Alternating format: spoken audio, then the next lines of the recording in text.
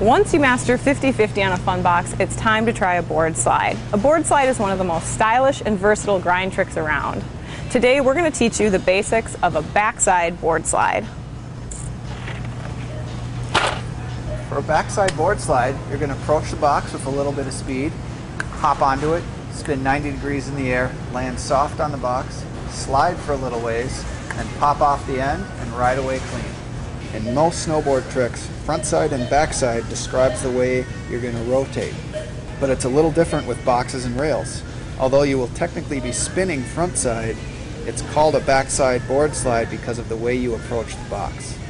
Frontside, backside, that stuff's confusing. But what's not confusing is the trick itself, because you already know how to do it from all sorts of boring, crappy stuff you've been doing in everyday life.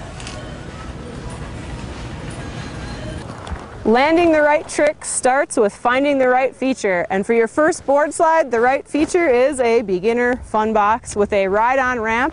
A slight gap is okay too. Should be about 1 to 2 feet wide, 1 to 2 feet off the snow, and the landing should be clean, no ruts or ice. It's a good idea to check the edges of the box for burrs or rough spots to prevent catching an edge. Now that you've found the right feature, go somewhere flat and practice the right movements. Heck, save a lift ticket and do this in your backyard. Let's start with the pop. Strap both feet in and do a few straight pops to warm up. Get low and spring up evenly with both feet.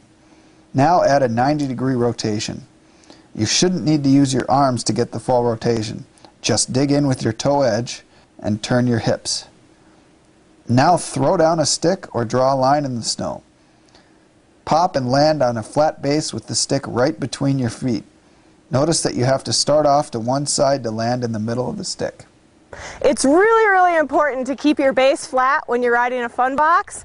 And you'll want to practice this as much as you can, but the good news is you already know how to do it. There's a ton of ways to practice that don't even require a lift ticket.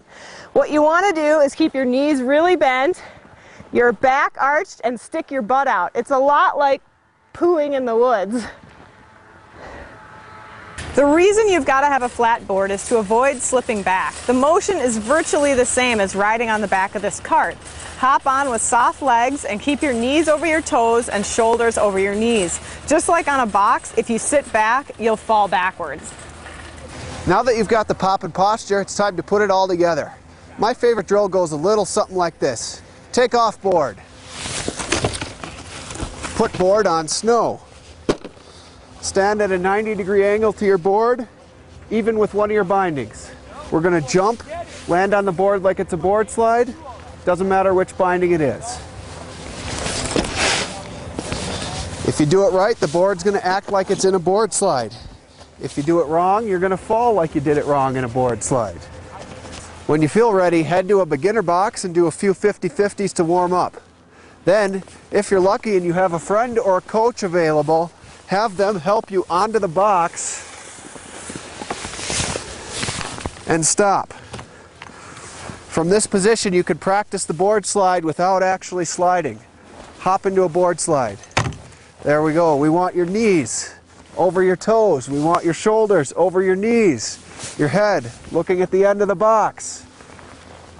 Even more flex. There we go. Now, pop back to a 50-50. Back to a board slide. Back to a 50-50. Remember to land soft. This is metal, not snow. Back to a board slide. Now we're going to give you the feeling of what it's like to slide. Drive your shoulders and your knees forward as you're moving forward. If you've actually done all the steps we described in this video, you're more than ready for the real thing, and extremely patient because we went on and on. Start high enough above the box to get the right speed and ride straight at it. Try not to make too many turns leading up to the ramp. It'll just put you off balance. It's easier to approach a couple inches off to the side of the box, left side if you're goofy, right side if you're regular. Pop when your front foot reaches the box and land with soft knees to cushion the impact. Maintain a flat base with that good posture we went on and on about, and stick your butt out. If you feel like you're going to come off to one side, don't worry about it. Just go with it and drop off a little early. Never fight to stay on. At the end, give yourself a little pop and turn your shoulders to ride away. Practice a few more times, going a little bit faster after each one. Soon you'll be able to show off all your sweet jibbing skills to your friends in the park, in your own backyard, or in the grocery store.